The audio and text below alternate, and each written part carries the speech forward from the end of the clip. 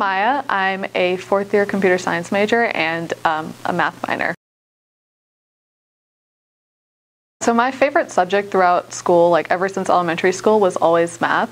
I wanted to do something, I didn't really want to major in math because I wanted to do something that was a little bit more applicable. I know math can get really abstract really quickly, and for me that was just not something I was very interested in.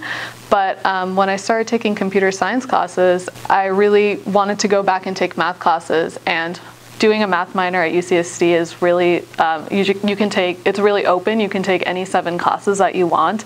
You can even take them all pass, no pass. And so I was like, yeah, I really want to do this because then I can go back and take classes for things that I really like. Yeah, so as I started taking more and more CS classes, I learned that there was a lot more math involved, like CSE 20, CSE 105, all the theory-based classes have a lot of math involved. And I really, really liked that math, the proofs and coming up with algorithms and proving things about them.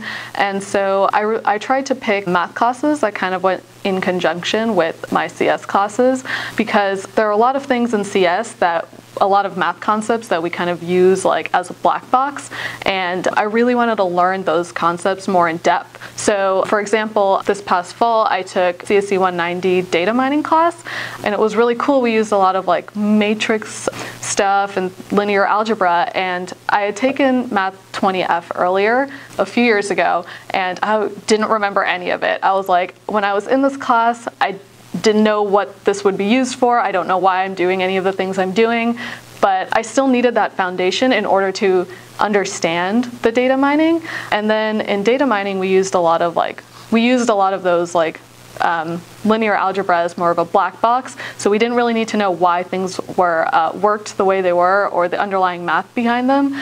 But I really wanted to know why does this work this way? And so that's why this quarter when I saw that an upper division linear algebra class, Math 102, was being offered, I decided, hey, I should take that. And now I'm learning more about the same functions and the same algorithms that we used as black boxes that we didn't learn about in data mining. Now I'm learning about them, and I'm oh, this is how this works. And so things like that. There are a lot of classes. I took a number theory class, and I'm taking a cryptography class right now, CSE 107, and I took a number theory class, Math 104A, under the math department. So those went along side by side as well. So there are a lot of mathematical concepts that we use in CS that we don't really learn in depth, and I used my math minor to kind of go more in depth with those things that I found really interesting. I spread out my math classes. Well, I didn't declare my minor until the middle of my second year, and then that's when I started taking more math classes. I usually took I never took more than 1 math class per quarter, and I was able to do that because you only need to take 7, and that was really cool because I could take a class, figure out whether I liked it, or if I was taking a CS class and maybe I wanted to take a corresponding math class, I could figure that out. I also had I talked to professors, been tutoring for and stuff, and they were really helpful in helping me figure out what I might like. That also helped, if someone recommended you should take this class, then I could plan that out as well. I had a 4-year plan. Every quarter my 4-year plan changed. I did not stick to the 4-year plan that I made freshman year. Every quarter something else would come up and I would try to rearrange my schedule. So it's really hard to plan all that out in advance, so just be prepared for it's good to be prepared for anything. Before I became a CS major, I took an intro to programming class, intro to Java class to see if I liked it. And I liked programming, but that's what I thought CS always was. It was just programming, software engineering, developing software. But as I took more and more classes, I learned that's not all it is. There's a lot more theory and math involved, and that's a lot of stuff that I found really, really interesting without even realizing it when I entered the major. So now I understand that CS is really computer science. It's not just programming or software engineering.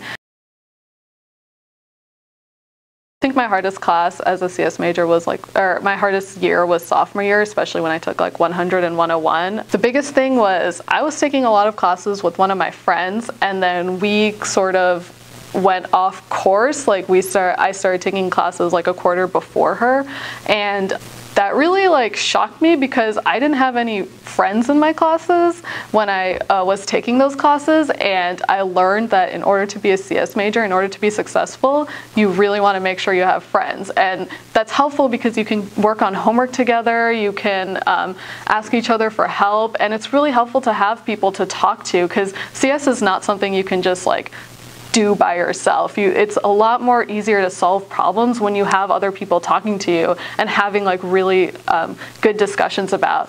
So when I first kind of went off track with my friend, it was a lot harder for me because I was trying to work by myself, and then I learned that I really need to make friends. So I would start talking to people that who are fellow tutors or people that just sat next to me in class, and I became friends with them, and that helped so much more because I was able to talk to people about problems and we could solve things together.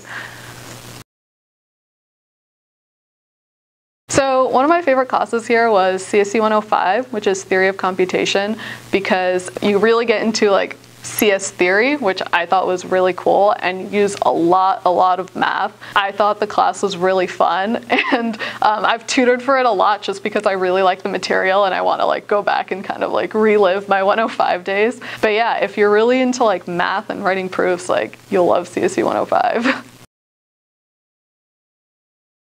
After graduation, I have a job lined up for me, so I interned at Salesforce up in San Francisco last year, and it was a really fun experience, so when they offered me a job, I took it right away.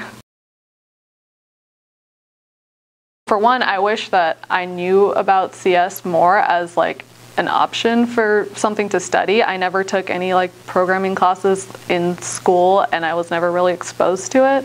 I got a lot more exposure to it obviously in college, and I wish I had kind of known about that. I feel like I would have found what I liked earlier.